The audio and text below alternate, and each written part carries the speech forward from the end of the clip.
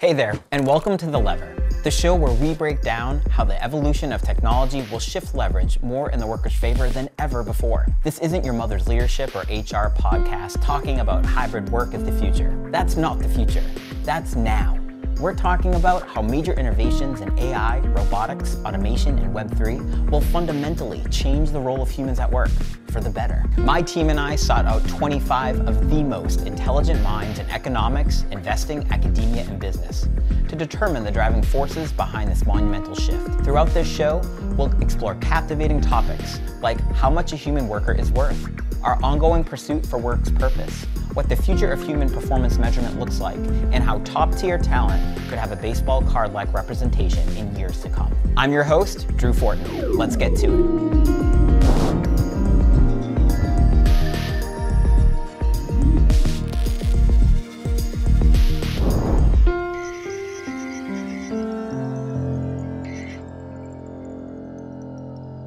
A lot of people are talking about Web3 right now. We are here today to talk about something that's very fundamental. We hear from people who are excited. We hear from people who are concerned. I think hardly anyone understands the impact that democratizing access to AI will have. It's 2023, and we find ourselves at an interesting time. It's possible you've seen this chart before. In the past century, the amount of technological change per decade has exponentially increased, each time exponentially changing the role of workers.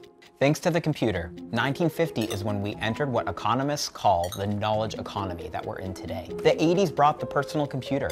Processing things became a machine's job, and many traditional skilled workers were elevated to knowledge workers. The late 90s threw us into the internet age. We were finally connected 24/7. Email allowed globalization to proliferate. The 2000s ushered in the mobility age. Now, work is more portable than ever. Cloud computing hit the web and software explodes. Communication is omnipresent. Soft skills become the premium resume asset. Have you led and built a global workforce to success? Great, you're hired. Then, bam, global pandemic. Cliche at this point, but it changed hearts and minds in the world of work forever. For those who still had jobs, work had never been a bigger part of their life. It was the only community that remained in a shutdown world, where we spent the majority of our time. The obvious thing here is that the pandemic accelerated the shift to flexible and hybrid work. But there's something less obvious brewing underneath it all. That brings us to Greg Barnett. All right, you ready? I'm ready. My background is in industrial organizational psychology. I'm about 20 plus years in the field, having worked through every little nuance you can imagine. It's with assessments, leadership development, culture, engagement, employee experience, performance management, you name it. And over the course of his 20 years, as an industrial and organizational psychologist, researcher, and executive, Greg started to notice a trend with the employer-employee relationship. I don't want to take us too deep, but even as like the 80s, there used to be a psychological contract, which is really just this unspoken, here's what I'm going to put in, and here's what you're going to give me for the work I do. And it used to be more relational in nature. And so when it was relational, it was more about when we talk about people being in it for the long term, there was a commitment to the organization and its goals for the long term. Now there's a big shift, which I think is maybe shining a brighter light on it, which is the psychological contract is now more transaction, and it works in different ways. It's I'm giving X, you're giving Y, and I'm measuring this relationship in terms of these things is really kind of creating more awareness of how those things are out of whack, where the organization has a lot of needs and the employees are like, wait a minute, I have some needs and I'm trying to balance those transactional needs. And those needs are, well-being and flexibility and career growth. But I need these things. Especially coming out of the pandemic, workers need a strong case for choosing a certain employer. It's no longer about the benefits. This is about identity. How do you choose to spend your time? Where do you spend your energy? What skills are you gaining? The recent graduate who hopes to work at a big firm in order to work with the best to build their resume. The marketer who puts in the time at a big agency to brush elbows with big brands. The sales rep who takes a risk at a new tech startup for the chance to catapult into a chief revenue position. The scientist who worked years climbing the ladder so they can say in the interview, yes, I've led a team at Merck. We all take a skills and experience-based approach to our careers. And how are businesses responding? I tend to see the large companies have very regimented training programs. This is Deborah Kurtz, VP of a recruiting firm, Higher Minds.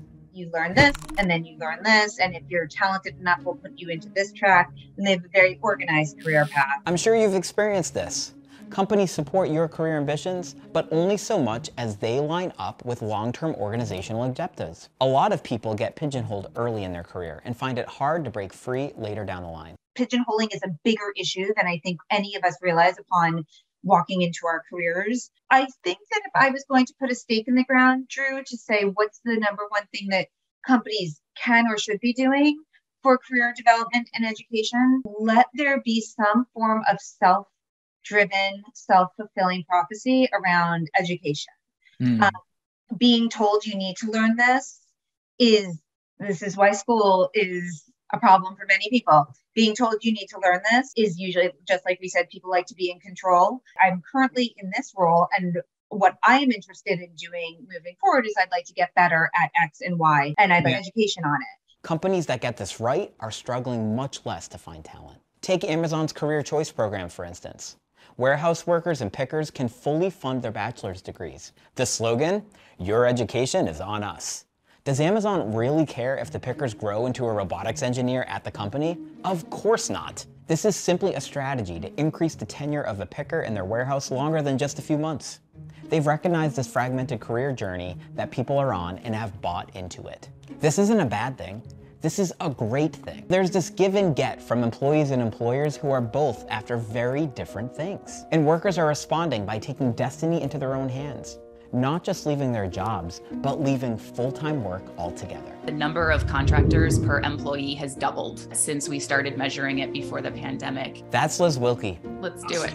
And she gets to look at a ton of data as Gusto's principal economist. Employees or workers are looking for freelancing part-time or full-time as a way to hedge their bets about their current employment or to jump into a future job that they want to build skills for. Never underestimate the ability of a crisis moment to make you question, lots of other things. We all know someone who recently left their full-time job to pursue their own thing, me included. The pandemic really highlighted how big a part of your life work is. I think what that's really telling us is, one, businesses are looking for a sort of more agile, more on-demand, more sort of really skill-relevant workforce, and that workers are sort of realizing that opportunity and that there is value for them in the flexibility, in the ability to take on projects that they care about. And it really is an opportunity.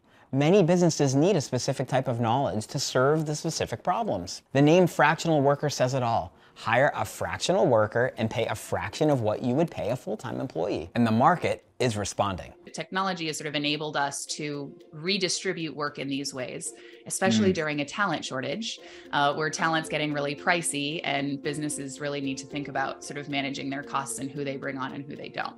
The rise of digital platforms to allow companies to access talent on demand to do certain tasks that are almost always managed, right, and guided by somebody in the business. The person in the business understands the business use, understands what that product needs to look like, understands how it needs to be done and how it fits in with all those other business systems. They can direct, right, a contractor to fulfill that task on spec. That's where I think the relationship is going. Just like our contributors mentioned earlier, the relationship is becoming more transactional for everyone involved. Does this mean the employee-employer relationship is broken?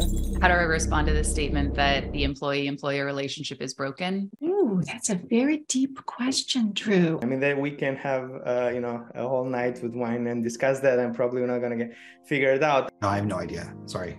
I think it's fundamentally based on how we are as a country, which is we are capitalists in nature. And that's Jenny Leros Berlin, entrepreneur in residence and lecturer at MIT's Martin Trust Center. And so if you are a capitalist, you're constantly thinking about the self-interest of something. And so that goes to our very core of our culture and how we think about things, because we frame things around this capitalistic mindset.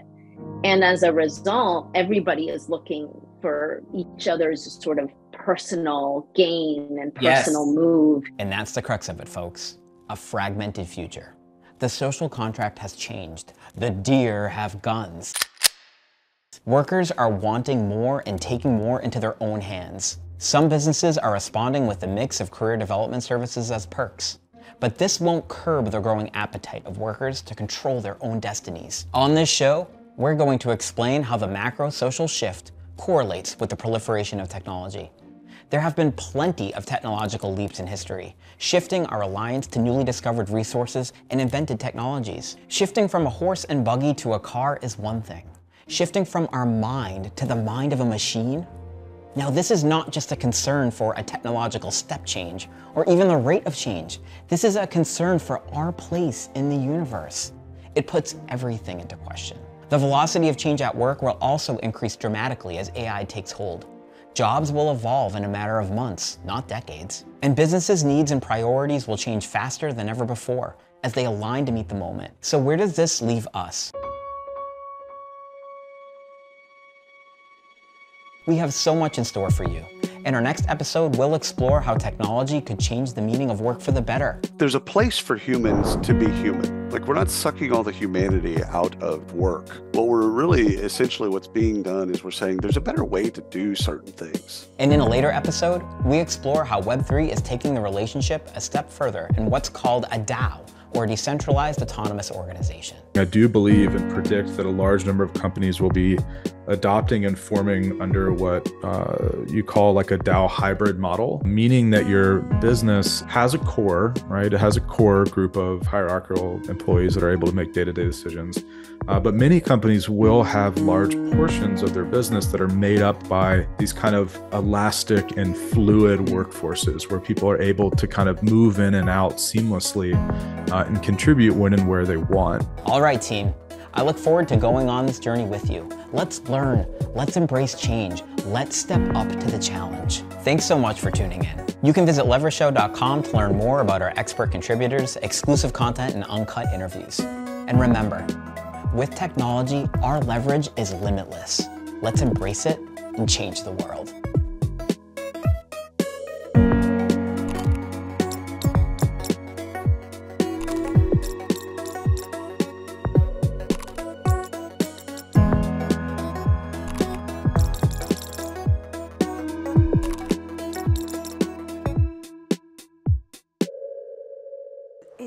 We decided to